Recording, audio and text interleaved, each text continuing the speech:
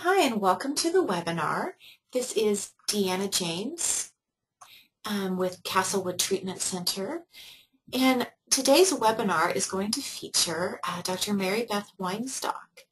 And she's going to be speaking on dance movement therapy groups for clients with eating disorders, jumping the hurdle of fear into conscious embodiment. And this is part 2. We did part 1 of this series about a year ago.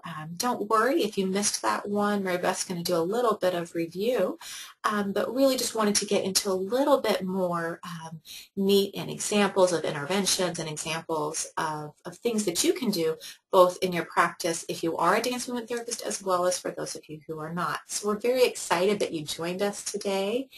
And just a piece of housekeeping note, we will provide CEUs for this event. You will get an email from GoToWebinar after the event, and it will have a link to an online survey. You need to fill out that survey, and then about a week after that, we will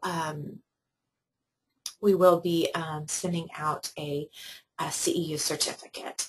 So if you do not, for some reason, get that automated email from GoToWebinar, then you can please feel free to email me directly. But thank you so much for joining us today. And without further ado, here is Dr. Marybeth Weinstock. Thank you so much, Deanna. Good morning, everybody, or good afternoon, depending on where you're listening from. And I'm speaking to you from our beautiful facility, Monarch Cove in Pacific Grove, California. We're surrounded by the ocean, and it's a very beautiful facility. So welcome. Today, what we'll be talking about is, as Deanna said, a brief review of what we did last year. I actually want to spend more time on part 2 of the presentation. And so I'll go into some basic principles of dance movement therapy and how it applies to eating disorders, and then spend most of our time and also focusing on definitions of the diagnoses we work with. And then we'll spend most of our time with more in-depth conversation about dance movement therapy techniques that have been effective in the recovery process.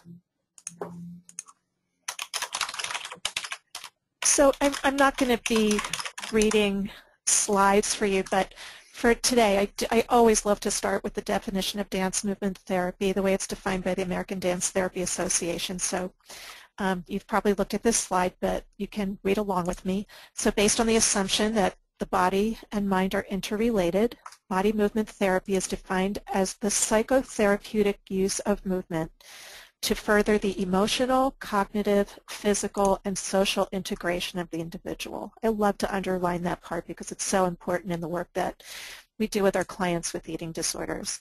The dance movement therapist focuses on movement behavior as it emerges in the therapeutic relationship. Expressive, communicative, and adaptive behaviors are all considered for both group and individual treatment. Body movement as the core component of dance simultaneously provides the means of assessment and the mode of intervention for dance movement therapy. And I included a sampling of the slides from last year, so for those of you who weren't with me last year, you can familiarize yourself with the slides that I provided, but I will be moving forward through. So I included the slide about Chave's method because that's the form of dance movement therapy that I mostly use. And then in terms of, so there's the slide that says commonalities of forms of dance movement therapy, and I wanted to underline in this one that in our work as dance movement therapists, we provide safe space to contain, re-experience, and work through bodily held blocks. So here at Monarch Cove, I mostly work with clients who have very acute issues with their eating disorders. So most of our clients are very, very stuck in their process.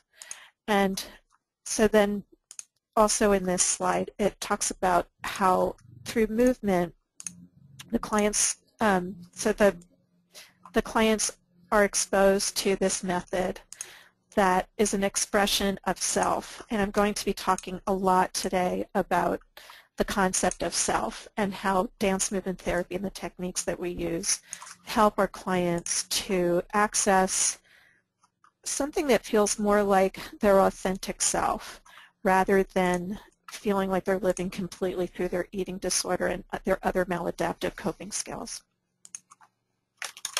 And then I included the slides about assessment because we use our dance movement therapy techniques as a form of assessment.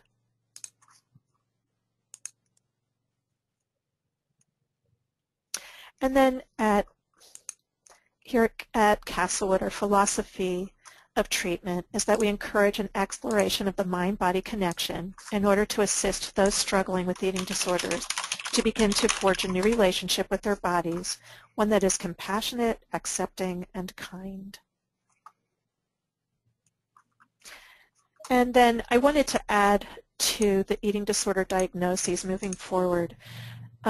So I wanted to add that in addition to anorexia nervosa, bulimia nervosa, eating disorder, not otherwise specified, and binge eating disorder, that we've also added another category, which is orthorexia.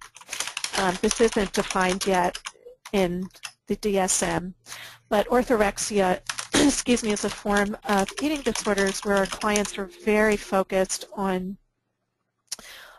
body issues, on health issues, so that's health, quote unquote, italicized.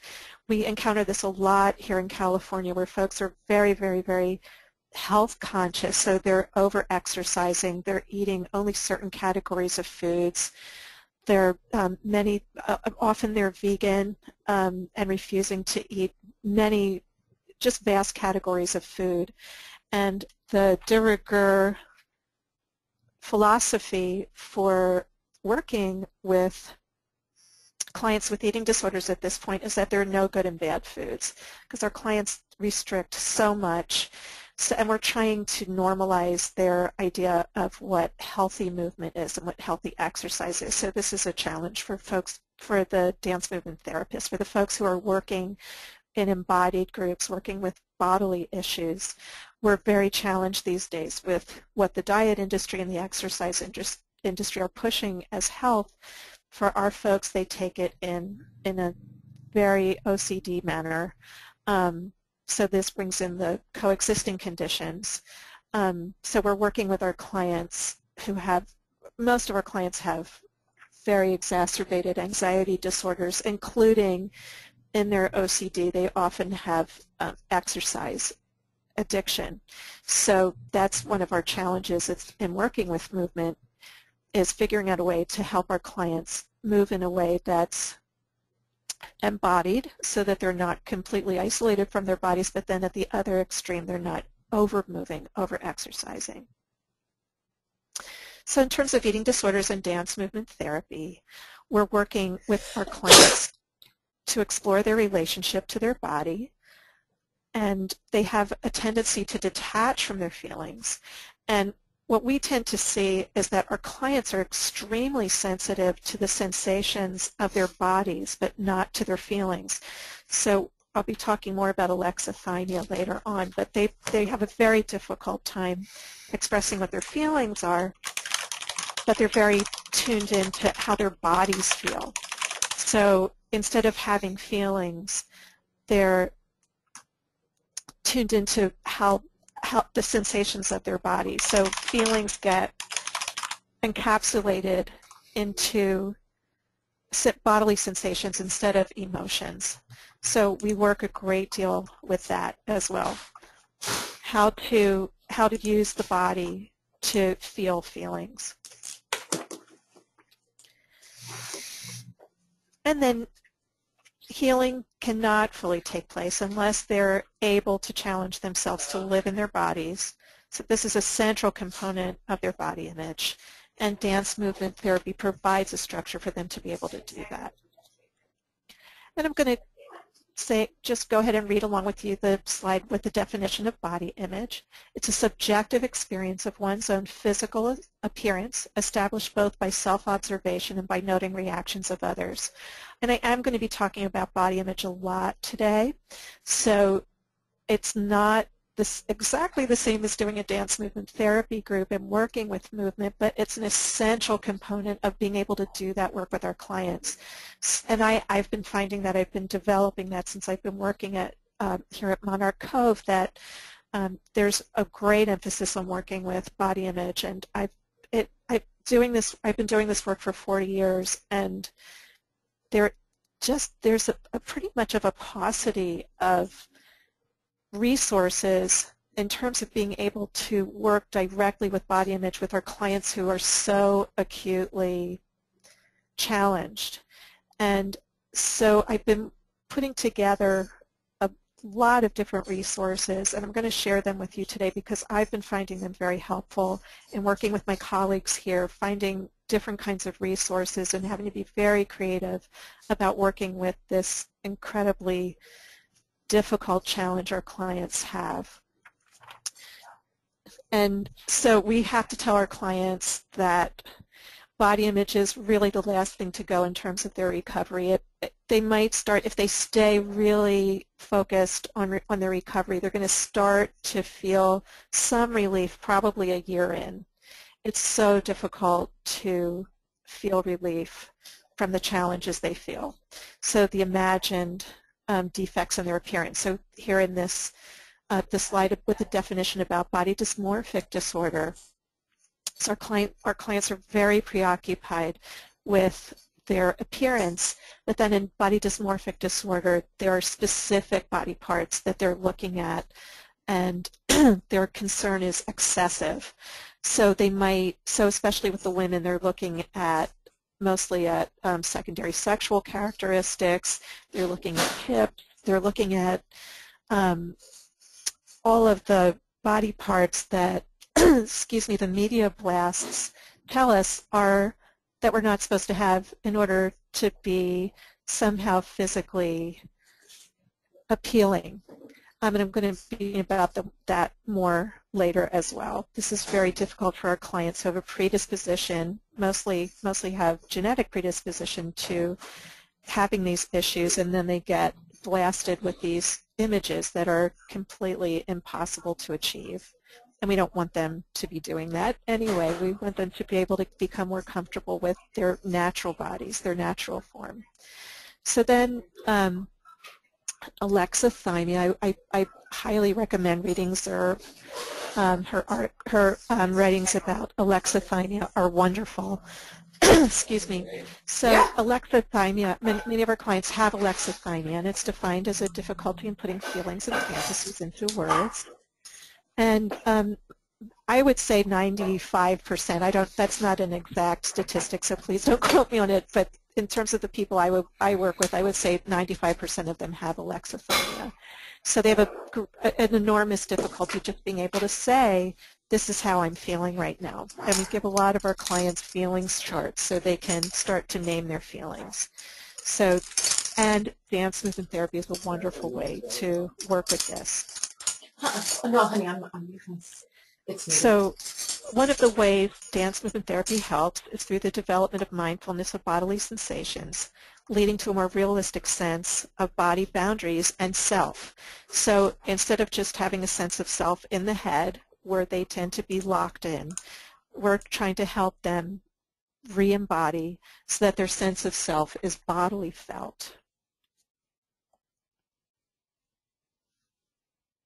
And we do a lot of this through psychoeducation. And so then, okay, so moving forward, then addressing these issues, we'll be talking about body image group, movement group, mindfulness, meditation, and relaxation group. And I'm not going to be talking as much about creative arts and expressive therapies groups today, but we do a lot of those here at Castlewood. In fact, our wonderful hostess, Deanna James, is also a dance movement therapist. I believe I'm dance therapist number 5 who was hired here.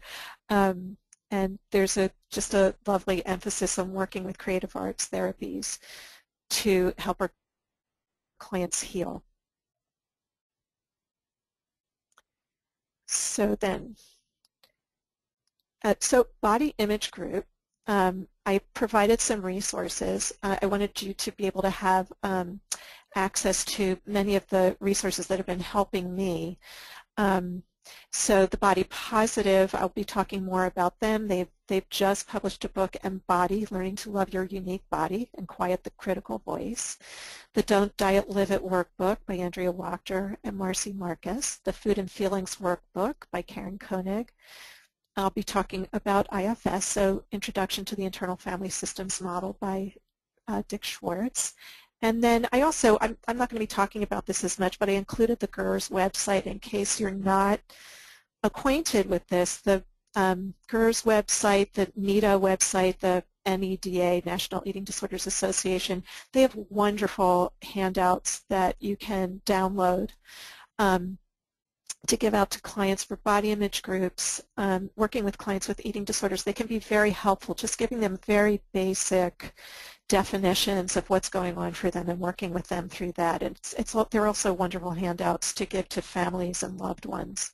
So I wanted to point that out to you. I love the GERS website, and the GERS catalog is a wonderful resource to give out to families. It's filled with all kinds of books and resources. I highly recommend ordering them for your clients. They're free as well. Okay, so we'll start with internal family systems in terms of our talking about body image groups. If you're not familiar, excuse me, with internal family systems work, Dick Schwartz came to this model through his work with just the basic family systems model, where families take on roles. As working therapists, we're very familiar with that, with the roles that family members take on, especially when they have an identified patient or a loved one with an addiction, with an eating disorder.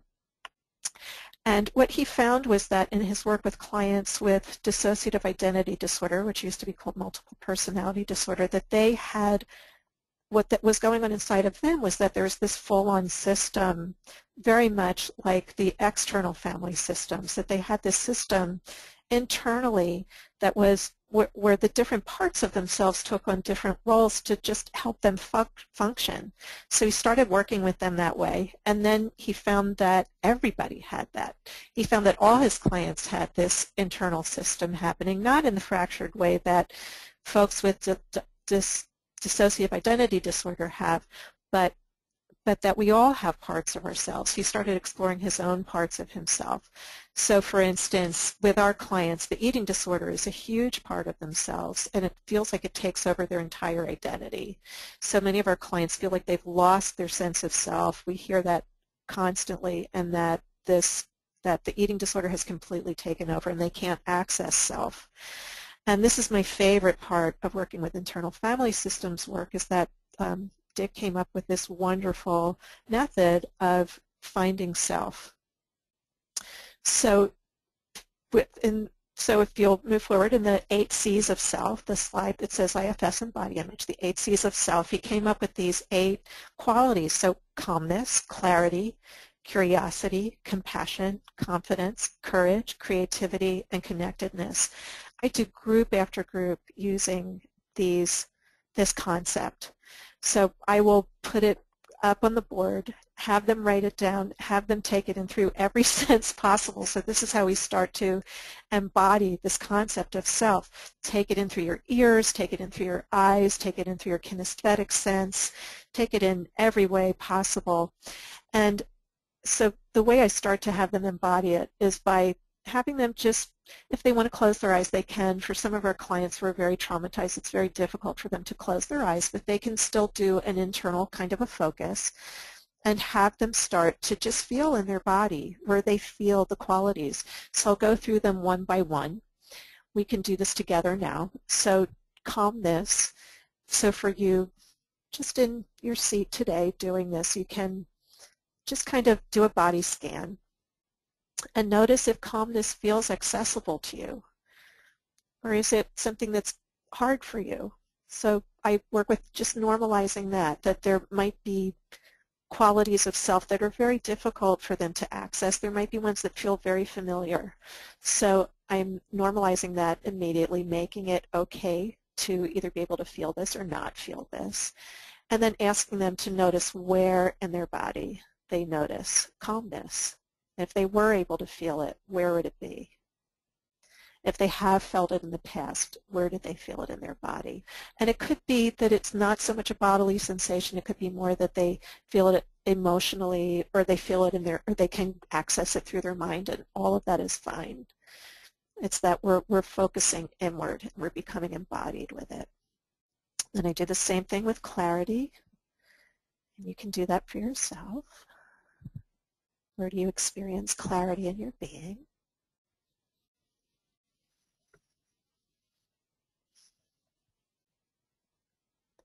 And then curiosity. Go ahead and do a body scan. Notice where you feel curiosity.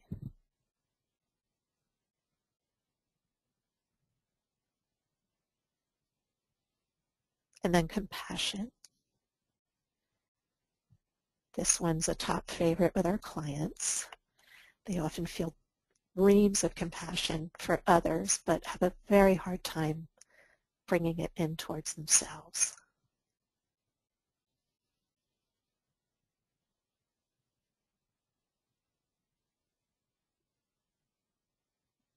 And then confidence.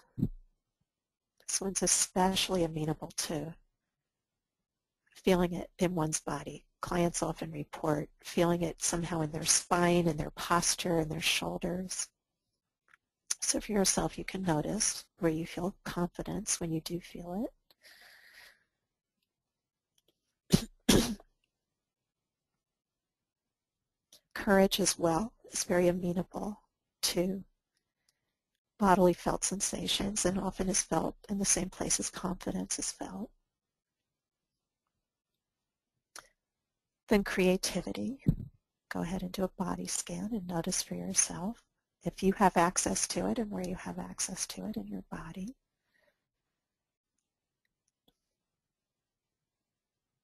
And then connectedness. This can be connection to self, connection to other, connection to your internal workings.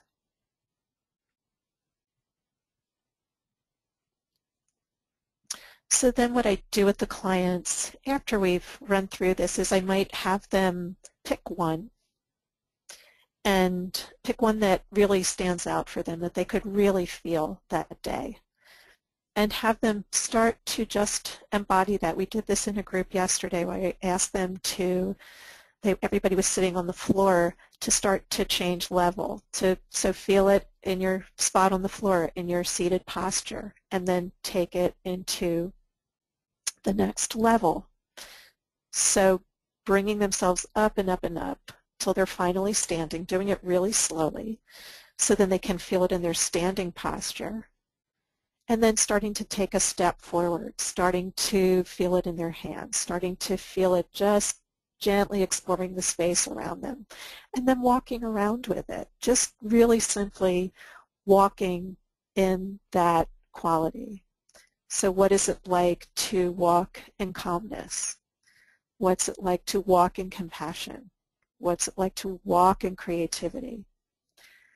And then they can start to interact with one another in various ways, if you feel confident to do that, to give instructions that way. So they can start to, so what we did yesterday was that they stopped and they just briefly interviewed one another. They asked each other which quality they were, and then where they felt it in their body, what it was like for them. There was a lot of excitement and giggling that went on. It became very animated. And then had them walk around again and do kind of a stop once again and interview each other. So not only are they experiencing how they feel it in their bodies, but they're allowing themselves to really stand in that connection with self. And I can't emphasize enough how important it is in terms of body image to be able to stand in self. I know that on a personal note, in terms of recovery that I went through many, many, many years ago, that the more connection I felt with self, the more confident I felt in my body, the less I was focused on my appearance, what I look like, and the more I was focused on just appreciating myself, my inner qualities, who I am as a human being, and then that infused me with a sense of confidence about who I am exactly the way I am. And I love sharing that with them. For different therapists have different feelings about self-disclosure, but you can use me as an example if you like, if you don't want to do self-disclosure, if you don't want to talk about your own relationship with self. But I have found that the more sense of self, the less focused I am with what I look like and with impossible images that I'm bombarded with. Excuse me. So they perk up when they hear that. They love hearing that there is that people have experienced that they have moved through it, that they have moved forward, and that they are able to embody who they are at this moment without being so focused on numbers and what they look like and what do other people think they look like and what do other people look like. Just focusing on self and this sense of confidence or calmness or compassion can help to switch gears so with greater ease as recovery moves forward. So, and I wanted to give you some more creative resources for body image groups. So these particular resources I find really helpful when clients are in an extremely stuck place and when there's in the milieu, when many of the clients are feeling stuck together, and it might be in a certain kind of stuckness. It might be that all of them have their critical voice very loud, or they're all talking about shame, or many of them are talking about perfectionism, or being very closed down to their feelings. So I wanted to provide some resources that I've found really helpful. So the Don't Diet, Live It workbook, and the citation is in a few slides back. In particular, I love the chapters on criticism versus praise and the chapter on shame. And I just go ahead and copy those articles and we'll just share going around the room, each person reading a paragraph and then talking about that. Well, before talking about it, just doing a little bit of writing first about how it affected them and then talking about what stood out for them. And then if we can move into embodiment, we do. It might be that we need to sit with that for a little bit before we can move forward into embodiment, because if the critical voice is very, very loud, the shame voice is very, very loud, the perfectionism voice is very loud, it might be hard, very difficult for them to become embodied in that moment. But we're building, it's a building block to getting to that place. So acknowledging that the critical voice makes it really hard for them to just be in their body. The shame voice makes it really hard for them to be in their body. So normalizing that, sharing that with one another, it can be very reassuring for them that they're not the only one. So, excuse me, they're not the freak in the room who's, just feeling this horrible. Nobody else is feeling this horrible. They're all kind of in there together. And so all of these, so then the GERS website has this article about the many faces of perfectionism, which I also find really helpful. And then in the function of feelings, in the food and feelings workbook, the very first chapter, the function of feelings, I find also to lay a really great groundwork for this work as well. I love the title, You Mean There's a Point to All This Misery? And it goes through just step by step why they have all of the feelings that they have. What's the bodily purpose? What's the purpose in their lives? So we have to have anger. If you see a little old lady walking across the street and someone knocks the little old lady over, you're not going to want to just stand there. You're going to want to help her, and your anger might help you get there. So just using really basic examples of why we have our feelings, why we need to be in our bodies, why it's so important for us to be embodied, because we have to have our feelings in order to exist, in order to move through the world, in order to function. So emphasizing that over and over again, laying the groundwork, laying the foundation to be able to become embodied, since they're so fearful of being embodied. And then I included Maria Gambuta's lucky me, I went to a graduate school where the sacred feminine was included, and I'm going to talk about her more in a couple of slides, but I wanted to give you a heads up about who Maria Gambuta's is. So then I also bring in, when they're stuck, when they're in that space, juicy quotes. This is one that I love particularly from the Don't Diet, Live It workbook. Remind yourself, so I will have each person actually go around the room and read this quote out loud. Remind yourself that true beauty is not simply skin deep. When you feel good about yourself and who you are, you carry yourself with a sense of confidence. So there's one of those C's of self, confidence, self-acceptance, and openness that makes you beautiful, regardless of whether you physically look like a supermodel. Beauty is a state of mind, not a state of your body. And I go very deeply into talking about beauty and what beauty is, and I'll be talking about that more when we discuss body positive work. So I asked them actually to underline what stands out for them in this quote, to reword it for themselves, to make up their own quote about what true beauty is, any of their reactions that they're having to this particular quote. A lot of them talk about the supermodel being involved in that, and that, you know, they don't like it, it pisses them off, and I'm like, good, yeah, get politicized, get radical about this.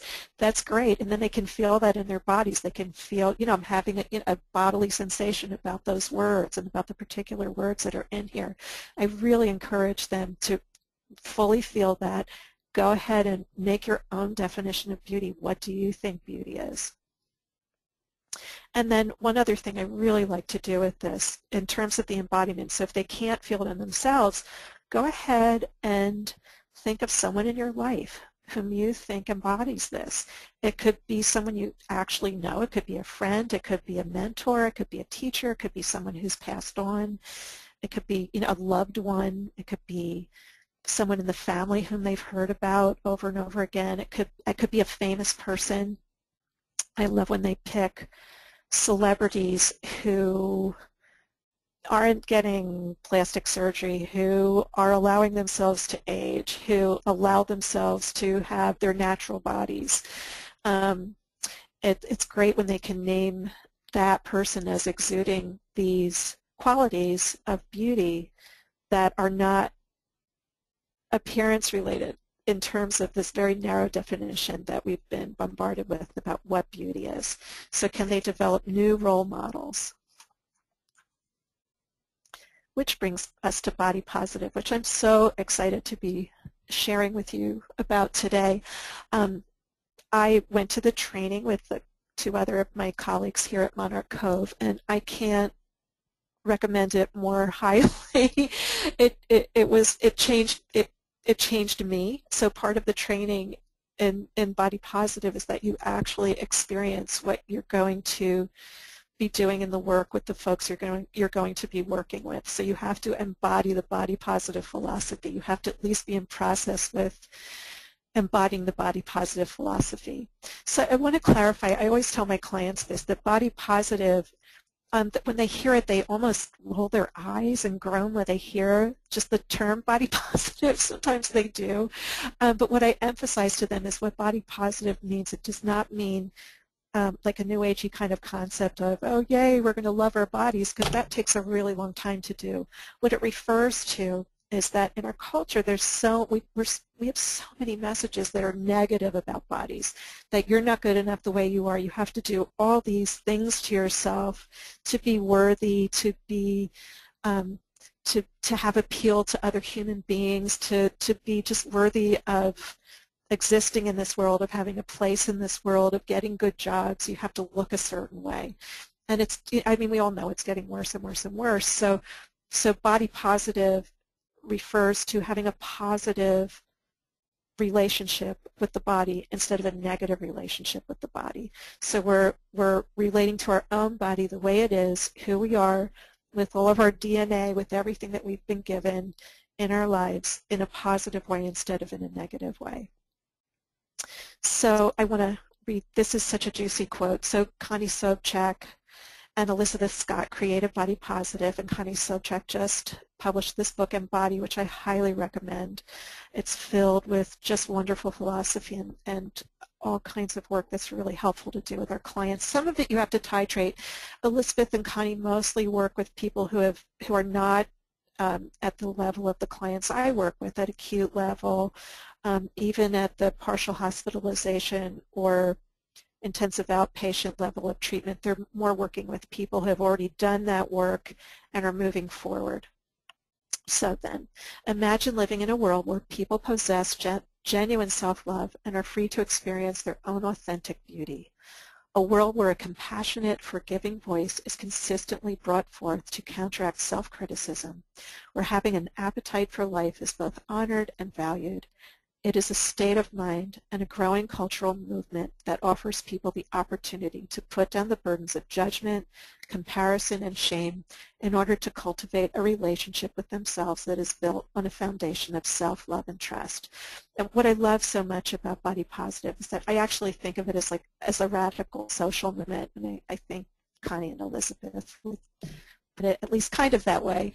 So I often, when people don't understand that, when I offer that to them, I liken it to the queer movement, which came about in the 90s. It was a very radical left-wing movement so for folks who were trying to get their rights and be acknowledged in terms of their sexual orientation, if it wasn't heterosexual, the queer movement took it to this very radical extreme. And what that did was that it normalized gay rights, it normalized lesbian rights, it normalized, it gave people a different perspective on being able to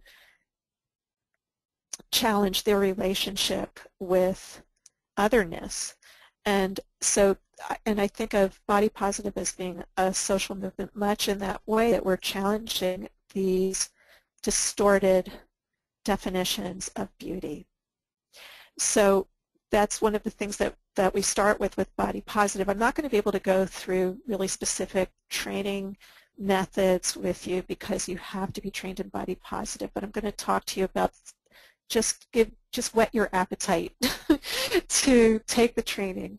So we talk a lot about messages in Body Positive, just asking clients where they get all the messages from in their lives, and they can, the lists are huge. So we're bombarded in many different ways. Some of them can be more subtle than others. So obviously media, but then there are also family and cultural messages that might be implicit, that might not be as explicit as we would think, that people accept cultural, familial, peer standards that they might not be thinking about so readily without talking about it out loud.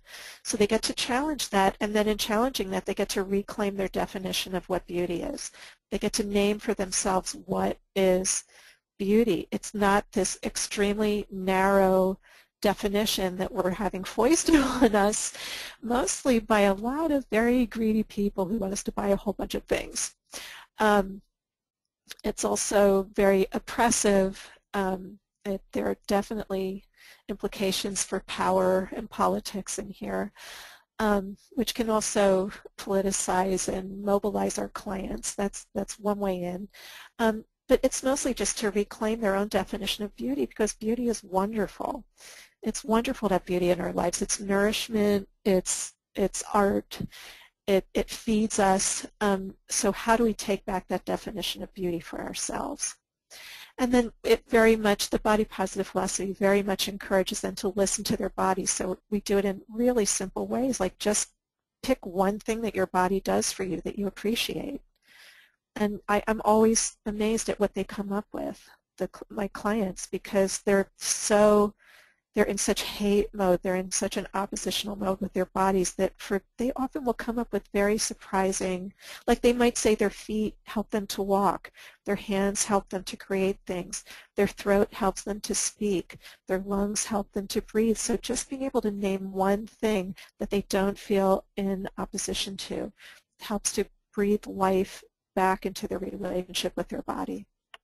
And then one of my favorite parts of the Body Positive work is just appreciating ethnicity, because once again we have this really narrow definition that many people do not fit into, most people don't fit into, because it just doesn't ethnically fit. And how to reappreciate our DNA and where we come from, just being able to pick one relative, even if they have come from very traumatic backgrounds, they might be able to name one relative that they actually had some kind of positive relationship, and one quality that they have from that relative, that's one seed into appreciating their ethnicity and their own body and the way they walk around in the world, the way they are embodied in this world. We do a lot with confronting negative self-talk, so there's a lot of instruction on how to work with critical voice. And then as they get to higher stages of healing, then they can start to work on self-care. Of course, we do that here in treatment, but then them being able to use intuitive self-care is going to come at later stages of their recovery. And then building community. So we're starting to do that here in residential treatment and in outpatient treatment in terms of group work, but then in Body Positive, they actually have Body Positive clubs in high schools and in colleges. So there are body positive dorms in colleges, so that instead of being in the dorm that's filled with folks with eating disorders or folks who are competing in terms of what they look like, they get to be in a body positive community so they can talk to one another about the pressures. Then Maria Gambutas, I'm going to talk about this quickly because I want to definitely have time to talk to you about movement ritual. So Maria Gambutas was an archaeologist who reclaimed archaeology and reframed it in terms of, instead of male definitions of archaeology and of the sacred feminine images, she unearthed amazing sites where the sacred feminine was the organizing structure of the societies that she looked at. So she unearthed many forms of goddess worship, and her books are just filled with images that are wonderful for our clients to look at. So they get to reframe, like, so, you know, and really reevaluate what is this time that we're in right now. So the books that I listed under ancient imagery have lots of images for them to look at and explore and talk about together. So then in terms of mindfulness, meditation, and relaxation, I do a lot of this work with our clients. So what I want to emphasize, because I'm running out of time and I want to make sure I talk to you about movement ritual, is that when you're doing relaxation, when you're doing mindfulness, when you're doing meditation, to make sure it's very embodied to start with. So I don't have them sit in upright meditation posture. I actually make it one of the practices of meditation group and relaxation group for them to take out thick yoga pads, to take out pillows, to take out blankets, to do whatever they need to do to make their body comfortable, and I give them a lot of time to do that. I also offer to them that I'm going to have my eyes open during the meditation, and they can raise their hand if they need extra pillows, if they even need to adjust their position in a really slight way to make their body comfortable. They need tons of permission to do this because they don't feel like they deserve this. They don't deserve to be comfortable. They don't deserve to even be in their bodies. So tons and tons and tons of permission around this, and I do it throughout the meditation, normalizing that it's okay to be doing this. Definitely bring in time for them to allow their thoughts to release, to get in touch with their breath. For many of our clients, doing breath work is very difficult, so I use the word natural a lot, just to be with their natural breath. Don't have to change it, don't have to do anything with it, stay with breath. And then I gave some instructions for you in terms of progressive relaxation. I don't have them move. I don't have them tense or release their muscles the way I used to do it a long time ago. I really just talk them through it so they don't have to do anything, constantly using calm voice. So then moving forward into movement ritual, you did not receive the slides on movement ritual. I think they will be added and available to you with Deanna. after the webinar, but I wanted to read to you just a couple of quotes from Anna Halprin, who created Movement Ritual. She's been my dance teacher for many years. She's an iconoclast in the world of dance. She's 93 years old. Actually, no, she just had her 94th birthday. She's 94 and still moving, still beautiful to watch dancing. She's very much into natural movement, with working with people who are trained dancers, but also working with just anyone and drawing movement out of them. So I use a lot of her philosophy in working with the clients I work with. Movement Ritual is a very basic, quiet form of warm-up, and I'm going to read to you how she developed it.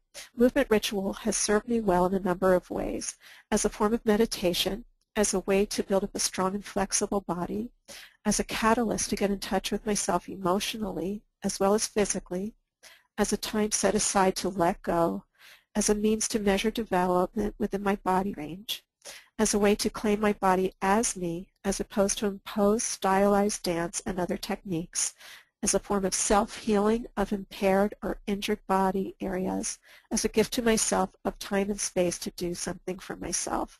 So I'm sure you can glean from that how helpful that is for our clients who are in such opposition to their bodies and their self.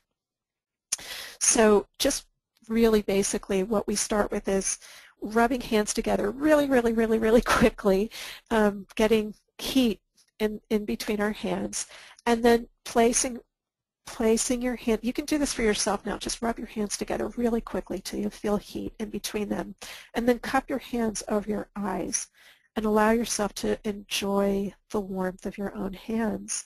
And just feeling your eyes bathing in that, feeling your eyes relaxing back into the eye sockets. And so as you're doing that, you can imagine for clients who have such an oppositional relationship with their body that they're using their own body, their own hands to soothe themselves. So using their own body as a self-soothing technique. Our clients don't have self-soothing techniques. They come here with their eating disorder as their self-soothing technique, so we have to provide other means of being able to self-soothe. Most of my clients enjoy doing this. So if they don't like putting their hands on their face, they can rub their hands together again and place it anywhere on their body that they feel needs healing, and they can use it in conjunction with breath. If they're having digestive issues and they're okay with putting their hands on their belly, they can put it there. So this can be done sitting up. I mostly like doing it lying down. And then it can continue, doing that can continue into self-massage. Any way that they want to do that. They can just place their hands on their arms or on their feet, on their fingers if they have aversion to touching themselves. It could just be massaging their fingers. It can go to rib cage, it can go to belly. So then the natural movements that Anna uses are, so once we've done that just basic warm-up and feeling the breath, just not basic warm-up, but basic just getting in touch with the body, they can also do really simple movements like rotating their shoulders and noticing what they feel like, what that feels like. So if I rotate my shoulder, what happens to my elbow? What happens to my hand? What happens to my fingers? So I'm using that quality of curiosity to help them start to reconnect into their body and just notice simple movement. So if I rotate my hips inward, what happens to my legs? What happens to my feet? Noticing that. And then again, the changing level, they can go from doing really simple warm-ups on the floor, stretching, really easy movements. I can't really describe them to you in our webinar, but I would highly recommend that you study Movement Ritual. They're very yoga-like movements, and it goes from lying down to then changing level to seated to kneeling to standing, and even just doing that with clients, having them be very conscious of what they need to do in the most natural, slow, conscious way, getting from lying down to sitting up and then to standing. You can spend a whole group doing that. Just feeling what body parts have to move. What is it like to do it slowly? What's it like to do quickly? And you can use those same concepts with just walking around the room, feeling their feet on the floor, going slow, going fast, stopping, going, freezing. And so I highly recommend doing this. It can lead into more creative movement, like actually going very, very slow, going very, very fast, mirroring it with a partner. And again, I highly recommend doing this with actually studying it with Anna at her Tamalpa Institute in Marin. She gives lots of weekend and week-long courses, so you don't have to be an ongoing student there. And then we always do some kind of a cool down, some kind of a cognitive acknowledgement of what we just did. So then I included the goals of dance movement therapy slide from last year, and you can read through that for yourself. And I'm going to end with our wonderful host, Deanna James, a quote that I read last year to end with: ask regularly about what clients are experiencing in their body during therapy. This integrates the mind and body and dismantles the familiar talking head syndrome, in which clients are cognitively and intellectually insightful but disembodied. The eating disorder lives in the body. The only way out is through the body. And with that, I'll end, and we can go into question period, question and answer period. Thank you so much, Marybeth. That was absolutely wonderful. So for those of you that have questions, we would love to hear from you. And the way that we will do that is on your GoToWebinar little pull-out box that says GoToWebinar on it, not on your internet screen, but on your actual box that is from GoToWebinar. There's a questions feature. And you can actually just type a question in there, and we will see that, and I will read it aloud. We have all attendees on mute because otherwise everyone would try to talk all at the same time to ask questions. So instead, we just ask that you type your question, and we will get those questions answered for you and have Marybeth address them. And as you're doing that, as people are typing questions that they might have, one of the things that I want to make sure that, because we had several people join us after I made this announcement, is that you will get an automated email from GoToWebinar, and that will give you a link to an online survey. And you need to fill out that survey, and then about a week after that, we will send out CEU certificates to everyone who attended. But you do have to fill out that survey in order for us to send you an a CEU certificate. And then also, we do record these. So this will be recorded, and it will be up on our websites, both Castlewood's website and Monarch Cove website. And they will be under the webinars feature. All of our previous webinars are up and loaded on there. You can watch them on YouTube anytime. We cannot provide CEUs after the fact, but you're welcome to watch them or share them with colleagues anytime. And so I do have a question here, Marybeth. Can you expand upon the difference between connectedness and compassion in regards to the 8 C's of self-leadership? Oh, that's beautiful. Often when clients ask questions like that, I ask them to go inside and ask themselves that question. So how did they experience it in their body? I am going to answer it, but I just want to be emphatic that this is my personal experience of that quality of self. So in terms of compassion, compassion is that sense of empathy, of caring, that's not sympathy, that's not pity, it's just being able to listen and hear. And for our clients, they're very much able to do that for others but not for themselves. So it's being able to give themselves, to listen to the achy parts of themselves, the young parts of themselves, the vulnerable parts of themselves, to listen to that with love and empathy. So that's compassion. Connectedness, actually, they're very related because you have to have connectedness in order to be able to do this. But connectedness can take many different forms for our clients. They can feel they're so isolative that even if they're feeling compassion for other people, it's very difficult for them to reach out. Many of them have social anxiety. They feel disconnected internally. They feel disconnected externally.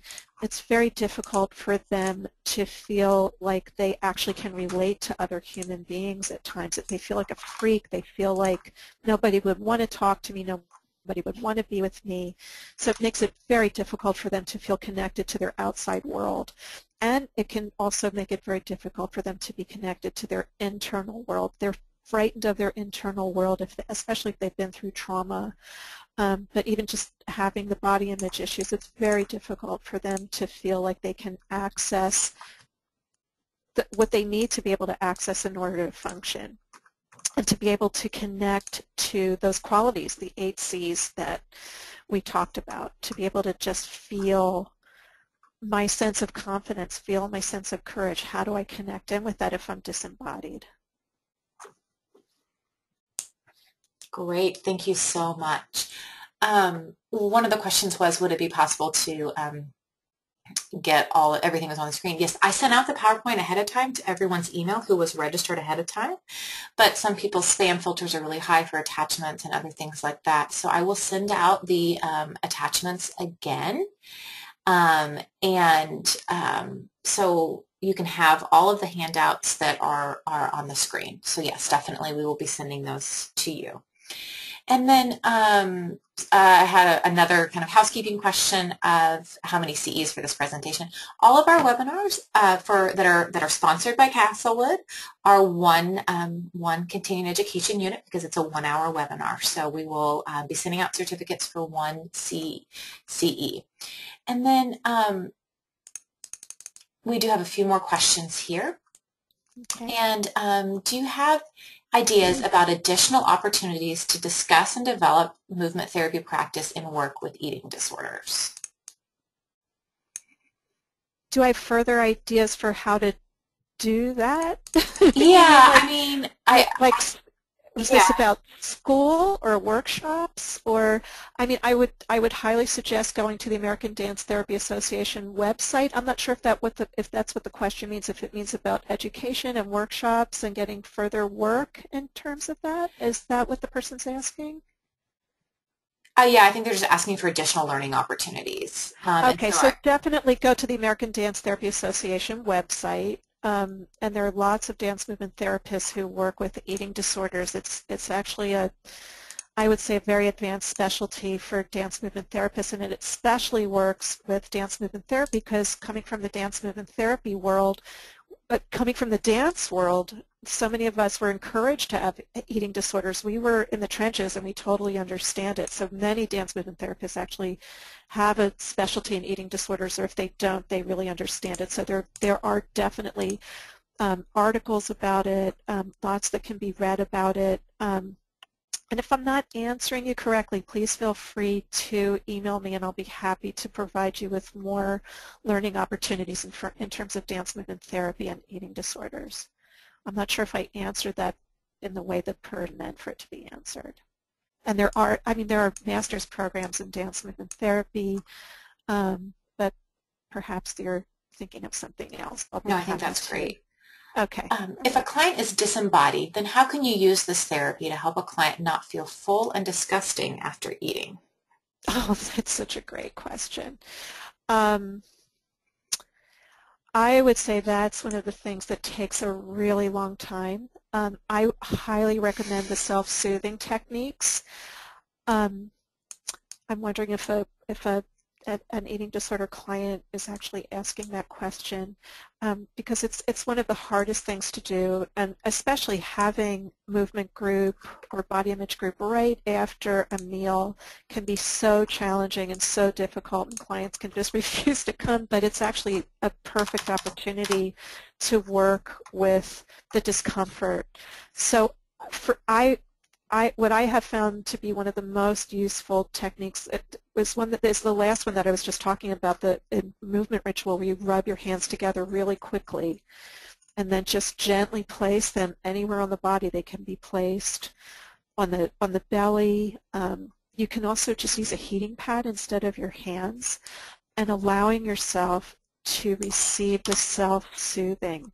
And it's going to take, for clients who hate their bodies and are feeling full and feeling disgusting, it's like an exposure therapy. It's like the way anxiety therapists work with exposures. You're going to have to go through the really difficult, uncomfortable time, take that leap of faith that what we're doing isn't meant to torture, it's not meant to hurt, it's meant to help, and to allow yourself to eventually start to feel the self-soothing, feeling your emotional being, your psychic being, accepting that self-soothing. It's been happening through the eating disorder, and there's that, just very uncomfortable period where if you're in recovery and you're having to eat, where you're going to have this leap of faith that the folks who are working with you are actually have really good intentions and aren't trying to make you more uncomfortable. And there is going to be a period where the discomfort's going to spike, but just to have that faith that using these self-soothing techniques, being able to embody them,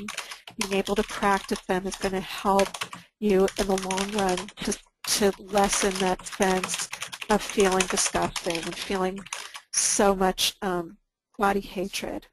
To be able to just work with yourself in a loving way. Practicing it actually does help to reprogram your brain.